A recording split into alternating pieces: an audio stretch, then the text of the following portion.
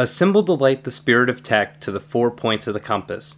That is what the class of 1922 was able to contribute to their alma mater when they added 16 simple letters to the top of Tech Tower at Georgia Institute of Technology. Along the way, the letters have changed, from wood to light bulbs to neon lights.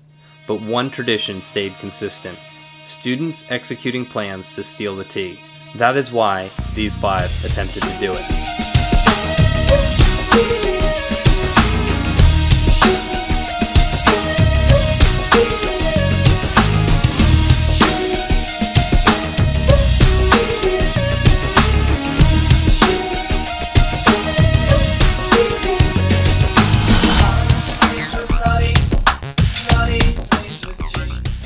Completed in 1888, the administration building at Georgia Institute of Technology was the first building on campus.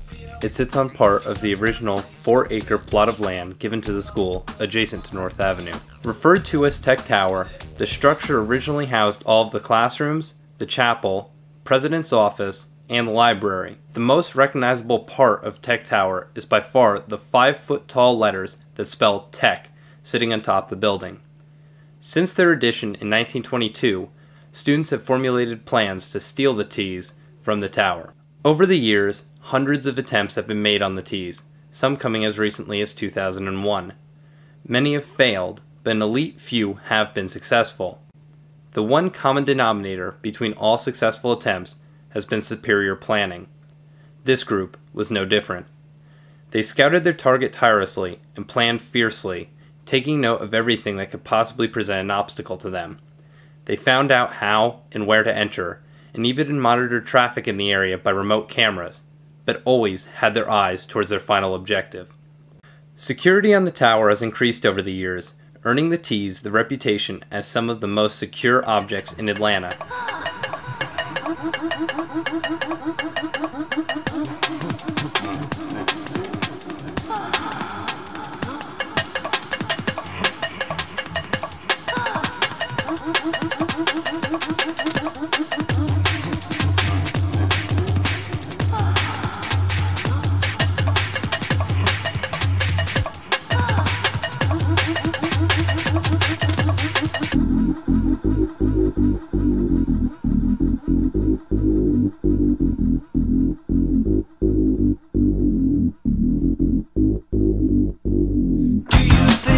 Circumstances create the doubt you swallow.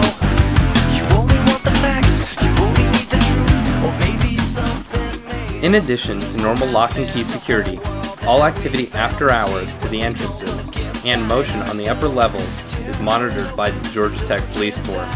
With this in mind, the team must use their education in different disciplines to get around the numerous security systems in the building.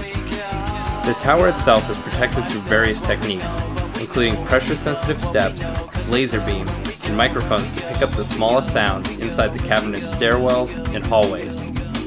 The team was fully aware of all of these measures, and their planning paid off. Everyone has their own assignments in the attempt, and no person is more important than the next. They knew that it could not be done alone, and only with teamwork would they have a chance to succeed. On the exterior of the tower, the T's are protected by spot welds, fiber optic cable, and even the same sensitive microphones used indoors to pick up any loud, unnatural sounds.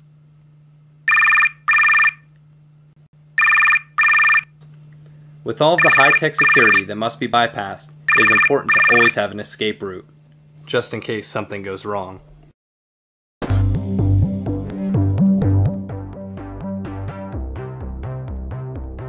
In this attempt, the team had such a plan, but it just was not quick enough.